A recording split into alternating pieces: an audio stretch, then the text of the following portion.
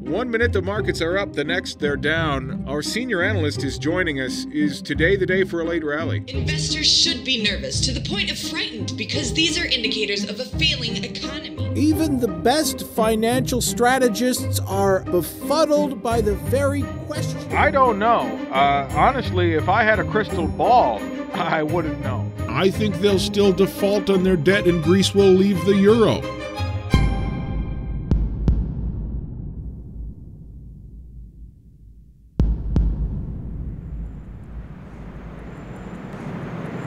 I'm Dan Solin. I've written 6 books on investing that have changed the way hundreds of thousands of Americans invest their hard-earned money. Unfortunately, there are still 80 million people investing their money the wrong way. That's about to change. I was a lawyer representing investors who'd been ripped off by their brokers. I know how Wall Street separates you from your money. I'm on a mission. That mission is to fundamentally change the way you invest. Your days as a clueless victim are about to come to an end. Fire any broker who tells you he can beat the market. Anyone who tells you they can predict the direction of the markets is a liar. Ignore the financial media. They make money for themselves and for their advertisers. They don't make money for you. I'm going to show you how you can control your own financial destiny.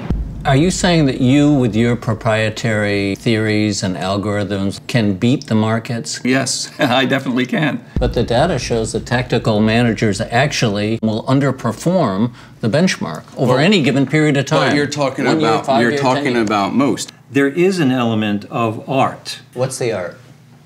I have to reduce it to instinct.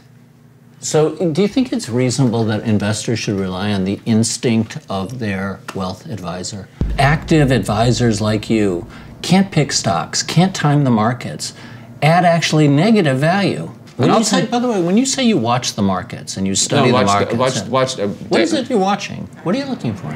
My show is Wall Street's worst nightmare. Brokers and advisors don't want you to watch my show. Financial institutions and mutual funds don't want you to watch my show. Why? Because I'm going to take money out of their pockets and I'm going to put it in your pocket. No hype, no glitz, no gimmicks, just all the facts you need to improve your returns. I want you to trade up.